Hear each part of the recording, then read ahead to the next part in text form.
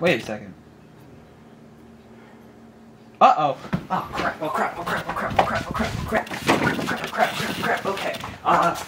Shoot. Do I talk about all 3 seasons? The manga's done. Do I spoil the ending? Oh, the controversy. Can't forget about the controversy. Hi. Today we're talking about Kaguya. I mentioned in my last video that sometimes all you need to get you to start watching a show is just a clip or a moment, something to actually get you to sit down and watch the show. Kaguya was no different for me. It was just so silly and so out there, I couldn't help but just be interested in what is going on in this show. Well, anyway, once I had watched enough clips to fill a magazine, I thought to myself, maybe I'll check it out sometime. And then I went back to watching the best show ever made. Season 2 starts January 7th. I'm so excited. Please, can you help me? I eventually did sit down and watch it, and I have to say, I'm quite pleased. So without further ado, let's sit down and talk about Kaguya-sama, Love is War. Love is War, ultra romantic. A genius battle of hearts and minds. Featuring Dante.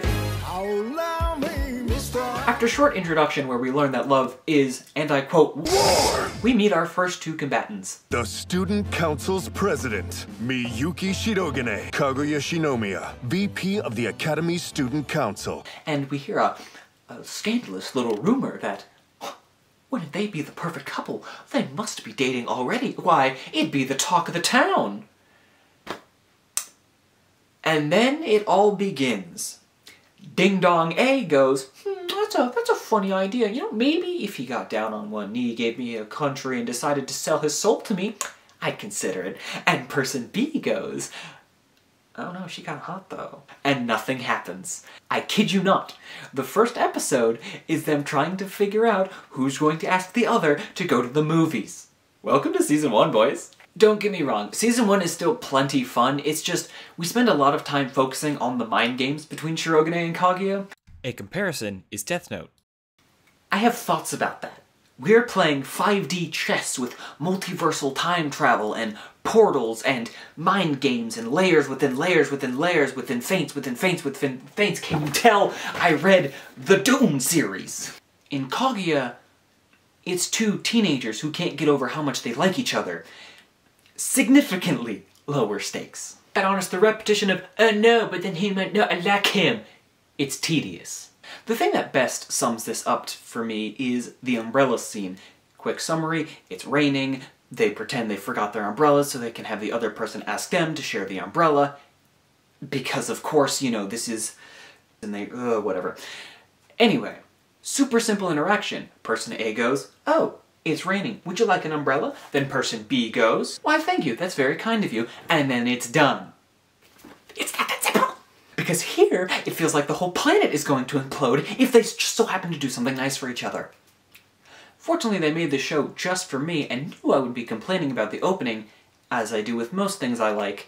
So, as the season goes on, it shifts away from the mind games and more towards the characters themselves, which is fantastic, because I like caring about my characters, because I'm a weeb. Let's turn tragedy into comedy real quick with the introduction of our 3rd council member, Fujiwara. She's... cool? I guess? Okay, she's the dumb one, okay? I don't want to be mean. She has her moments, don't get me wrong. She helps Shirogane not suck at everything he does. She foils Kaguya's plans, which is really funny. She beats up Ishigami, which I'll talk about him in a second, but that's also really funny. But she never gets, like, her own time to shine. Like, she's never like, we are talking about Chika Fujiwara right now, and she is awesome. Okay, except maybe at the end of episode 3, which, to be honest, is how you probably know about her and the show. The dance looks really cool, and... what was I talking about? Yes, Kaguya! Yes, she does some teaching of her own. She helps the 4th member of the student council, Ishigami, with his testing. He's not important right now. I'll talk about him eventually. He's not that important. Anyway, despite her unorthodox methods, we learn that she's genuinely a nice person. She cares about her peers, and she's just... stunted? I mean, being the daughter of the most powerful family in all of Japan will do that to you. In fact, this all culminates in my favorite scene of the season, and I'm gonna skip right to it. The last episode is nice for me on just many different levels. We get to see more into the world that Kaguya lives in, just how being the daughter of the most powerful family in Japan sucks. Balls. Being the daughter of the most powerful family in Japan, she is basically at the beck and call of her family. So if Papa says, "Hey there, kid, you had a weekend?" Not anymore. You're coming to somewhere else, away from your friends, and away from your firework festival that you were planning on doing and being involved with. Gone with the wind. Being the most powerful family in Japan must suck, to be honest. And Shirogane, he gets his head out of his butt long enough to do something nice for Kaguya. And, believe it or not, I really like the moment where he starts doubting himself afterward. Because that feels more, it feels more genuine. You cannot tell me you have not gone out, done something, and come back and been like, that was the most cringy thing I've ever done in my life. I'm never going to sleep again.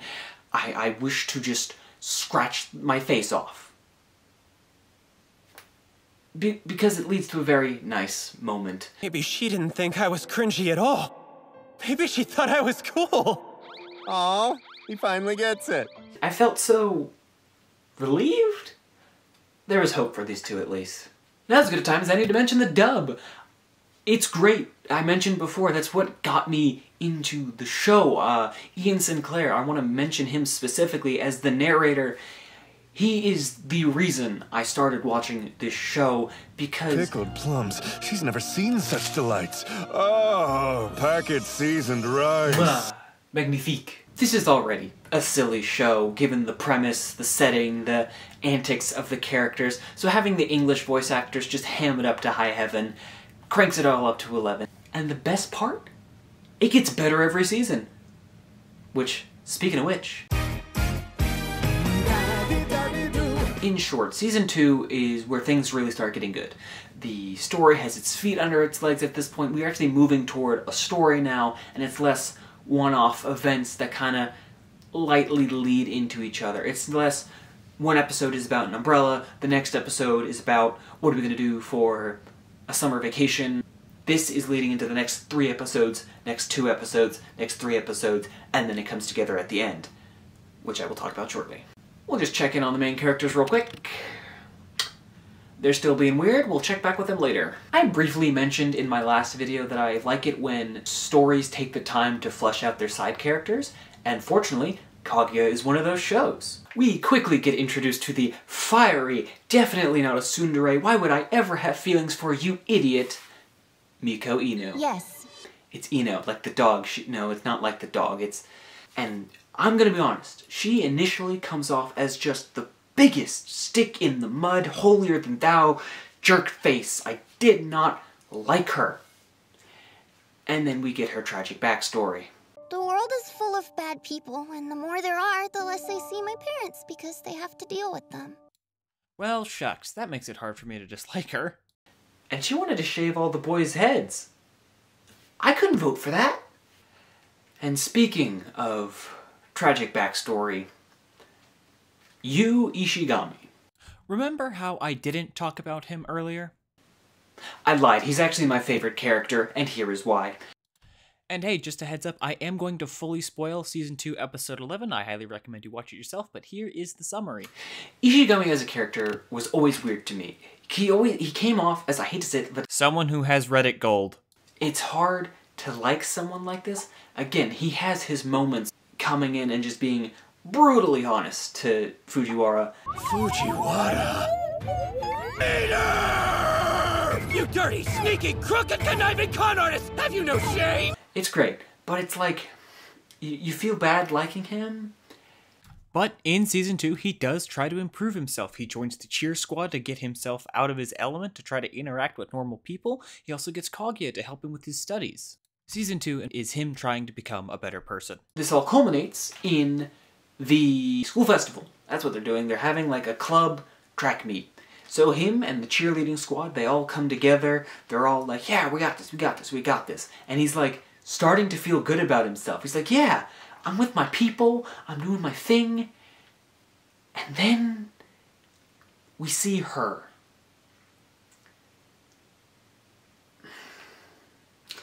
And we go into a flashback. And we learn why he's like this. And it's truly awful. Unsurprisingly, Ishigami was a loner in middle school, and this girl was one of the few people who were nice to him. And because of this kindness, he respected her. So when he finds out she has a boyfriend, he's happy for her. Unfortunately, he finds out her boyfriend is cheating on her. And since Ishigami wants her to be happy as well, he confronts the boyfriend. He tells him to stop or he'll tell everyone. The boyfriend instead offers Ishigami pictures of his girlfriend, if you catch my drift. Enraged, Ishigami attacks him. Of course, it being middle school, a fight breaking out, people rush in, and what do they see? They see the loner kid attacking the president of the theater club.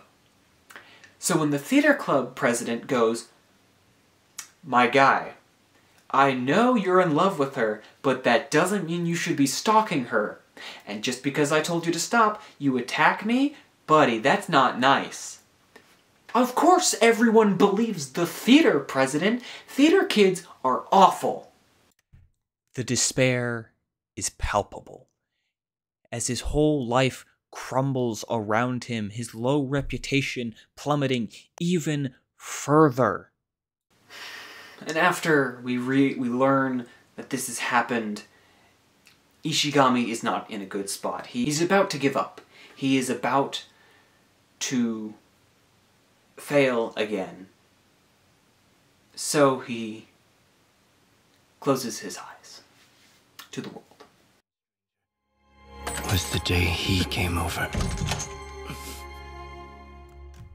Ishigami remembers the student council coming to his aid, accepting his innocence and offering a place amongst them. He realizes that he has to push forward and that he can't let the past hold him back anymore. That no matter what, he isn't just some loser, and with a resounding Go to hell, dumbass. he sets off to prove himself. And yet, he fails. But this time it's different. The cheer squad come to him, and instead of berating and belittling him like he expects, they cheer him up, they commiserate with him, they tell him better luck next time. So he opens his eyes, and when he looks up at them, they all have faces. If you don't already know, in anime and manga, when you're drawing a background character or a very minor character, they often don't have their faces drawn. Why design a character that shows up briefly, if once, if never to be seen again? But this time, when he looks up and he sees them, they have faces because they're important to him. I'm crying, you're crying, we're all crying. This was supposed to be a rom-com review. I don't know about y'all, but I could use a break. You want a break? Let's go check in on Kaguya and Shirogane. Yep, they're still being weird. Alright, next season. What can I say? Season 3 is the culmination of everything good of the last 2 seasons. It's got the funny dub moments. It's got the heartwarming character moments. Oh, Shirogane's voice actor, he briefly changes for this season. I didn't notice at first, so he's doing a great job. I put his name... The tension between Miko and Ishigami, you could drown in it, and they need to kiss, like yesterday. I know they're like high schoolers, but shut up. There's another new side character, Maki Shija. She's great. I love her. She's so funny because she's so #relatable. I'm literally watching what she's going through right now at work, and I hate it. Did you notice her in Season 1? I noticed her in Season 1, but yeah, it's not important. Most importantly, and I cannot stress this enough, the 2 ding-dongs get over themselves for long enough to do something nice for each other.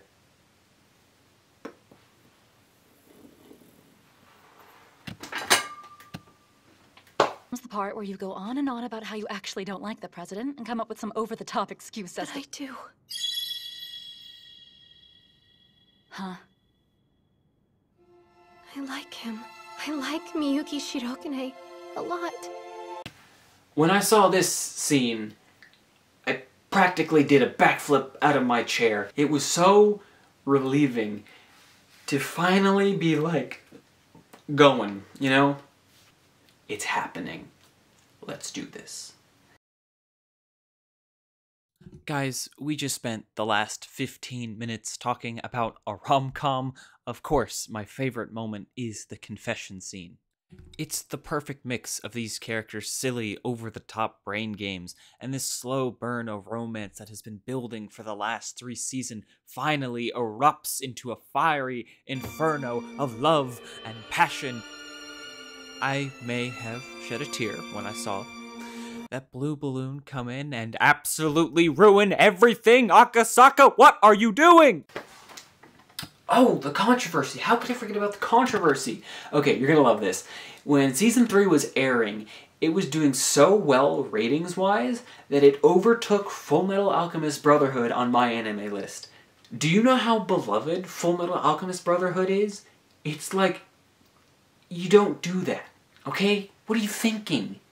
The hubris, the pride, the fall of Icarus. Other words, there's a lot more I would love to talk about, but as I've mentioned previously, the caffeine is wearing off and I'm starting to wilt, like a flower that has not been watered in days. So I'm going to shut it down here, if you don't mind. In short, you really should watch this show because it's a great time all around. It's got fun characters, it's got funny moments, and it has a lot of heart to it. This is where I cut in and say I have now since read the manga, and it's great. Seasons 1 through 3 do a great job of covering what you need, so at the very least watch it. If you like it, read on. I highly recommend it. The later arcs toward the end, they get weird and wild, but we love weird and wild here, so I highly recommend it. And with that, I'm done. Hey there, I just want to say thank you very much for watching my video. I know I'm not the best at articulating myself or doing things correctly, but thank you for watching. If you enjoyed this video, please subscribe. I really would like to do this more regularly. If you have a suggestion, leave it in the comment. I really enjoyed having comments to read on my Nagatoro video. And always, watch some more. Watch my videos. I have 2 right here. My face should be covered by the subscribe button. Videos will be here. This one will be the one YouTube thinks you should watch. This is the one I think you should watch, okay? It's probably going to be the Nagatoro video because it's so good. You should watch that one. It's actually a good video. Anyway, hit subscribe, hit the like button. Other things that YouTubers have to say. Bye-bye. Dio is the voice actor for Shirogane's dad in the sub. There's nothing to that. I just thought it was really funny that Dio was playing someone's dad. Yeah, Kaguya-chan.